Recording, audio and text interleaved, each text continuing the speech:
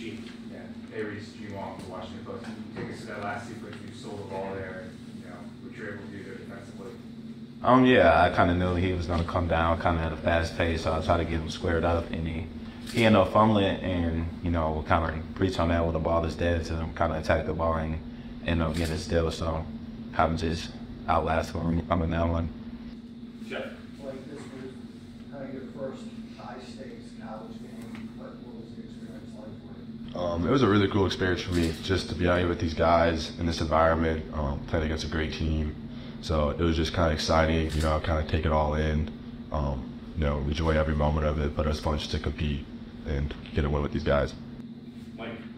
Reece, there are obviously a lot of new pieces on this team, and I think one of the questions was, how would you respond if contested the second game? What did you think of the composure of the group and kind of the way you responded, because Florida did make that big run? Yeah, it showed a lot. We had a lead, we ended up losing it, but we stayed with it. I don't know, I feel like that just goes to how we work at practice, we stay competing with each other, even off days when we're having off days, we're still competing. So it was kind of us fighting back, and we just stayed with it. David. Reece, you know what it's like to transition here as a freshman and learn defense. How would you assess how the big fella over there is handled that transition? Because he was very active. Yeah, he's doing great. I feel like when he came in, kind of disrupted their paint touches a little bit. He's bigger, active, so he stepped in today, did a great job on both ends, had a great overall game.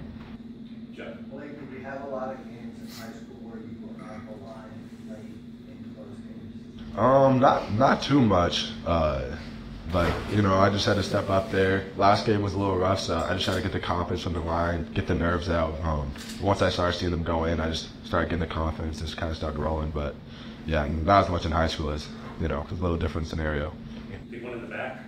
Yeah, Anthony Romano, WDBJ. Reece, could you just speak to, what it's like to play a game of that type of intensity back and forth with another quality opponent this early in the season? Yeah, it's great, just to be in those positions with a new team. I feel like that's going to take us a long way, you got to go through things. Even if we lost, it still would have been a good opportunity just to learn from that and be in those positions. So just later down the road, we'll, be a little more comfortable. But I'm glad that we stick with it today and came out with the win. Any other questions for the players? Okay, guys. Judge, first question for Tony. Tony, the pack line is always known for a ton of steals. Tonight, came up on the stats, I think it was 15 or 16. What made that? Why were you so effective in that area? Just tried to be real active. I think, we saw Blake's got a motor. He moves. You got great quick hands with Reece. And then, Ryan had 6 or 7 steals. He was active, and, that we had to do that. Again, they had the size advantage, and they really hurt us on the offensive glass. We got some areas to work on, but the quick hands and the guys playing, real hard was very important, and we had to do some things on ball screens. Sometimes you find ways in your base system to be disruptive, and good defense has to disrupt. It can't just be vanilla and let teams do stuff. And there's too many good offensive players nowadays where they can make some plays and do things. And I thought whether we had to trap the post at times and scramble out of it or be aggressive on ball screens, those things in this game were important, and we always have to make adjustments.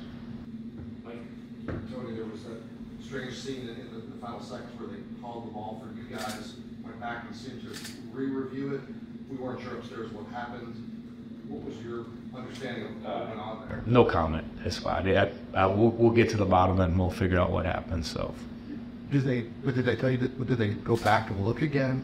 yeah, they did. So, I thought we had the ball, but it's all good. Okay, next question.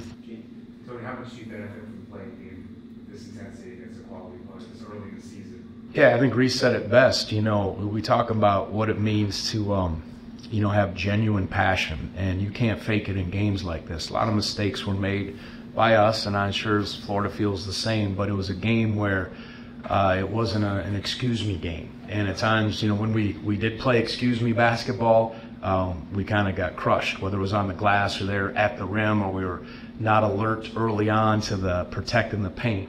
And then when, I think we, like Reece said it well, when Blake came in and Dante gave us a great lift, and then, Jake got going, with shooting, you had to step in there and make some plays, but really kind of last man standing and outlast. And I think if you can have that mindset of being relentless defensively and offensively, that's the name of the game. You're going to make mistakes, but you can't. And over the course of the game, that will take its toll. And I love what Reece said. Even if we had lost that game, is how you feel differently. But there's tremendous value in that. And we talk about understanding what we're doing through this and what genuine contentment is and genuine passion, because this is a setting that was good for that. And no one knows exactly how good Florida is. No one knows how good Virginia is. It was just a hard, competitive game that was, on the glass, and it showed us some things that we got to keep working at. I'm sure you would have liked to have seen the guys make more, but second game in a row, they got to the line. Yeah. A lot. Yep. Is this group, you think, more capable in that regard, guys getting to the basket? Yeah, I think, it was one of those games where our first game against Tarleton, they really, they were real aggressive the way they kind of tried to deny our cuts or stretched and all that. And then Florida was kind of at times doing the same thing. So, the game comes down to sometimes you got to attack and make a play. I thought we were almost getting too ball screen happy at times. When we moved them off the ball and then plays were made, it was good. And, Blake had, he was on the glass, Ryan was on the glass on the offensive end, so it kept some plays alive. But it was just a matter of, you can't always settle for threes. Now, obviously, we got some good looks, but you have to mix in the attacks at the paint, and I thought the guys did a good job. And obviously, Reece certainly can do that. Dante, as I mentioned, got some of those things, and Andrew was steady too.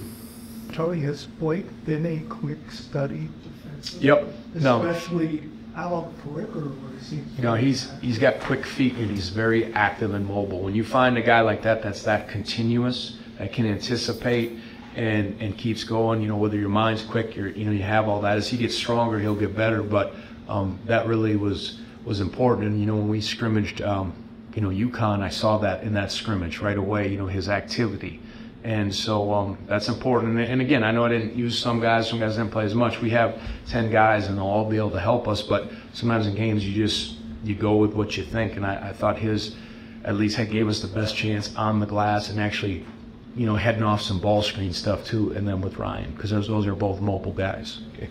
Jake Rose had a stretch there offensively where both putting it on the floor and shooting it. It looked like a real tough matchup. What have you seen from him, and what do you do?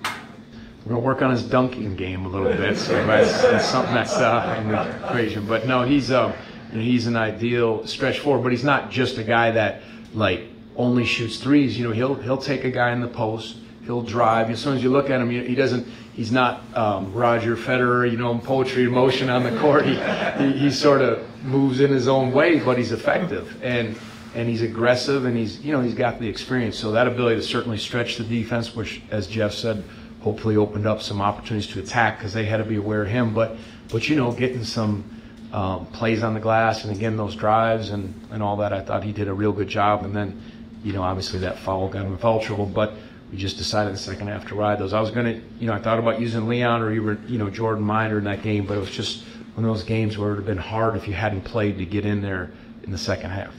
Take one final one in the back. Tony, what did you like about the way that your team responded when Florida would come back and tie the game or take the lead, or even in that last out of bounds situation there? Yeah, no, I think those are the spots you're in there, and I probably lost my cool a little bit when that call was reversed and what I thought I saw, but it was interesting. Ryan's like, next play, and it's nice when the players are telling, usually you're telling them that, but I wasn't ready to move on yet, so I needed a little more time. I needed the long TV timeout for the NCAA tournament, right? Those are a little longer, but I like that they just kept their composure, and they battled through some mistakes and a couple of breakdowns, and then had to make some plays, and even making the free throws. We struggled our first game from the line, weren't great this game, but then made some key ones down the stretch. So those are invaluable experiences, especially, we have one starter back, and so many new guys. Only 3 guys played, so that's important to be in those situations. Thanks, Tony.